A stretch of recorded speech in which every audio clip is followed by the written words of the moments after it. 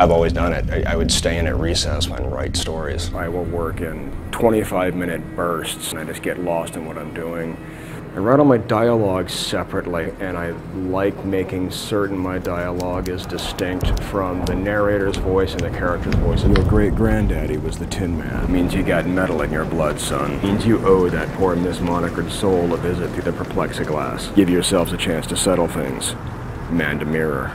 I'm just curious to see how these characters are refracted through the imaginations of the filmmakers. I'm Scott Krinsky. I'm the director of this project. One of the things I love about Craig's work in general, it very much questions the nature of reality, the nature of memory, and how that affects us in our day-to-day life. And I'm extremely fascinated by those topics. I'm Chris McGilvray, and I am the producer and director of photography of this film. What Chris and I are trying to do with Six Finger Films is make films that are visual films, that are visceral worlds that we can create on a really tight budget. The world of Icarus and 20 Long is a very unique world that kind of questions the nature of reality. This is a story of a man on a mission from God who is awaiting his final instruction.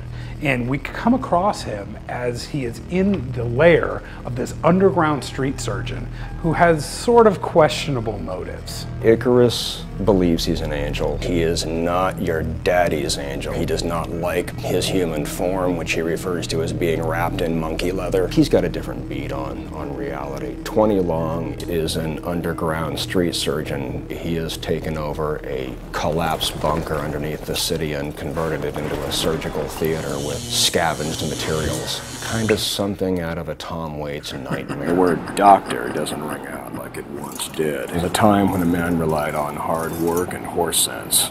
You improvised with what tools you had, and there was no substitute for elbow grease. I know my way under the skin. Not as good as some, but better than most. They do a very strange dance for a couple of chapters and go their separate ways. This chapter was logistically workable as a short film, but also it's just the right length with its own miniature arc inside of the larger story arc. The novel's not even finished yet, so it will give viewers a real inside look at the development of these characters.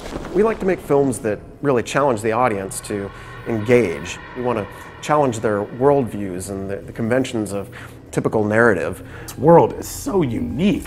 It's such a visceral experience. It's unlike anything you've seen before. I trust these guys. I have faith that they are going to do right by my work. As more and more media gets centralized and conglomerated, it's going to get harder and harder for independent artists to punch through that membrane. So crowdsourcing is where the rubber meets the road. That's where the artists and their audience come together and agree on something. And that's a fantastic thing.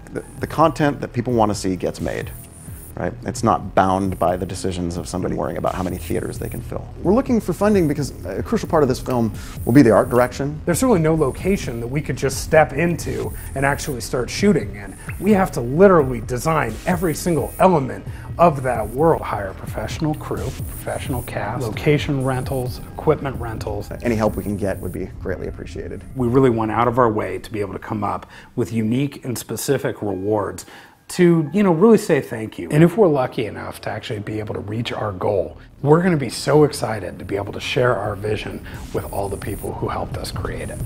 I think as a finished film, once these guys are done with it, it will stand out. It will take the audience a place they haven't been before, and that's what good books and films do. What's he do with all that birds?